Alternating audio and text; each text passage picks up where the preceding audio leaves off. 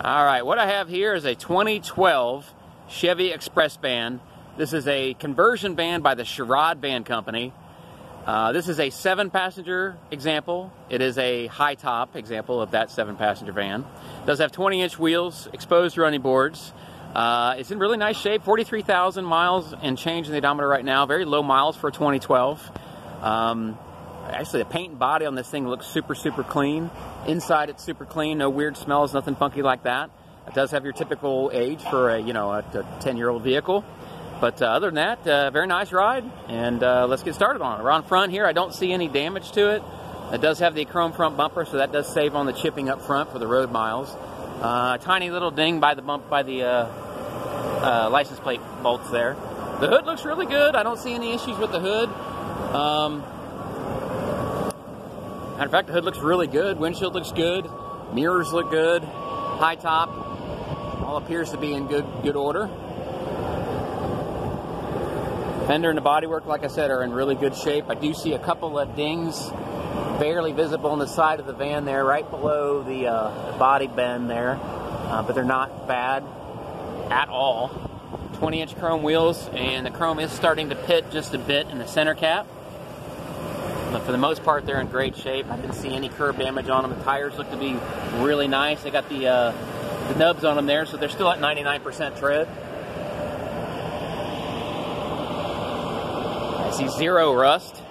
I do see some tint pulling away from the window on the front windows. That tint is aftermarket. It was applied after the fact. We will not fix it because we don't have a tint guy. So if you want it removed, we'll take the window tint completely off the windows, but that will be there, okay? And of course, being a 12, it does have the doors on the driver's side as well as the passenger side, which, you know, anything past 2014 does not have these doors.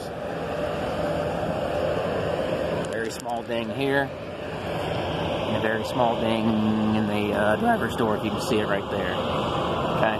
Those will be on the van. Not going to be fixed on the 2012.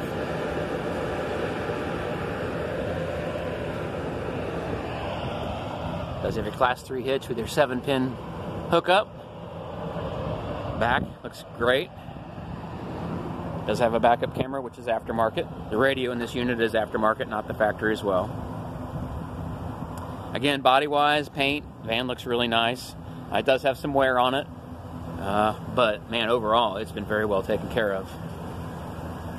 Like I said, a couple little scratches and dings here and there, but overall, man, the van is just in nice shape.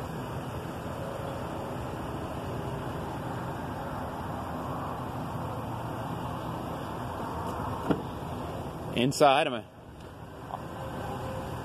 already struck with the fact that it doesn't smell bad. It smells nice. The seats are in great shape. Color is kind of a pumpkin, call it.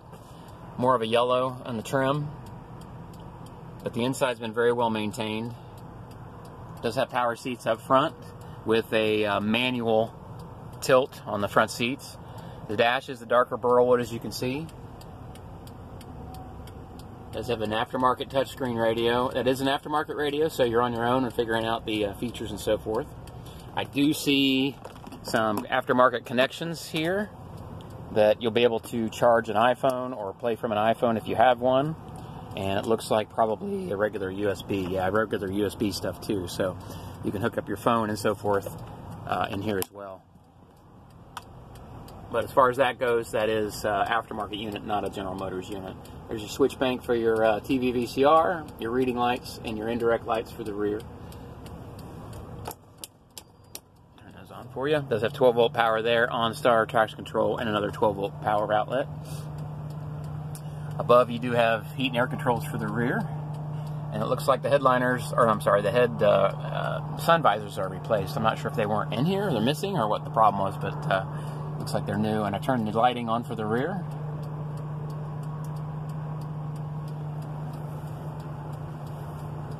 And again, the seats don't have any rips, tears, or punctures. There's no funky smell. Everything appears to be functioning properly. This has a little bit of wear on it from the age.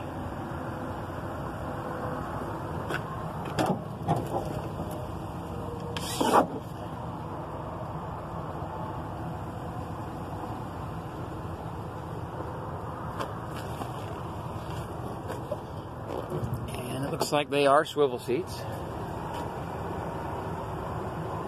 Lots of leg room. And it looks like the seats do not quick release. So they are swivel, but they are not quick release. No center console. Some folks really like that. Looks like it has headphones and your remote controls for the television.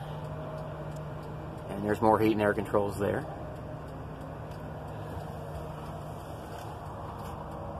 No sunroof. And looks like those two bins back here are storage.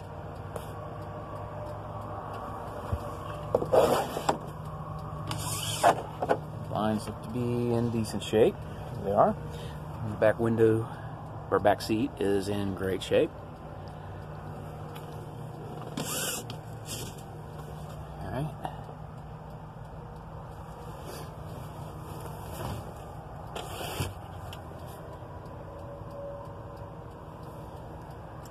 And I am sitting down in the center passenger position in the rear sofa bed. And I am 5'9" and have plenty of leg room. Back here, the seats, I believe, are all the way back. Staining on the carpet's minimal, if anything. It's black, so because you swept out, but I don't see any staining at all on the carpet. Doesn't appear as if it's ever been smoked, and I have no evidence of that whatsoever. Nice and clean on the inside. Show you the storage in here.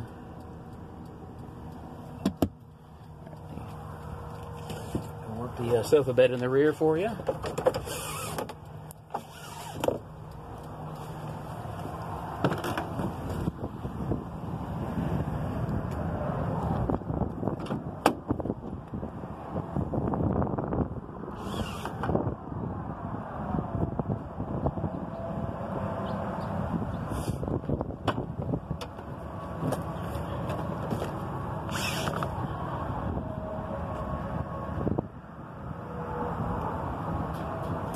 In this bag will be all your paperwork for the original TV and electronics and so forth. Looks like your jack is there. And there's your sofa bed. Where's your switch? Okay, here's your switches for the bed. So it does slide for leg room. And we'll also recline.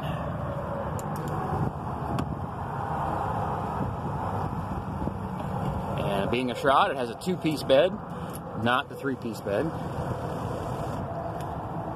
There's where that is. It does have some bolstering that you'll need to be aware of. Alright, go ahead and get this video uploaded and then sent to you. I know that you weren't expecting this van to be available, but it is as of today.